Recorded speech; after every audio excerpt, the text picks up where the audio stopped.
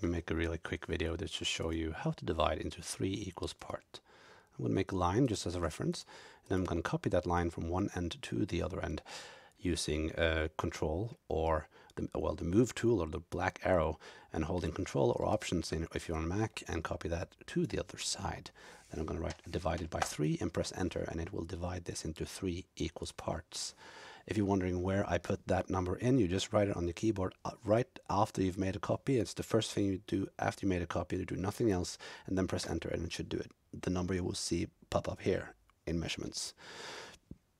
If that is difficult, which is sometimes actually can be, then you can make a square like this, copy that 2 times, and then you can make a group and simply scale that to the area you want to divide by 3. Just arrange, send to back. And there you have your 3 equal parts. It should also snap to the center.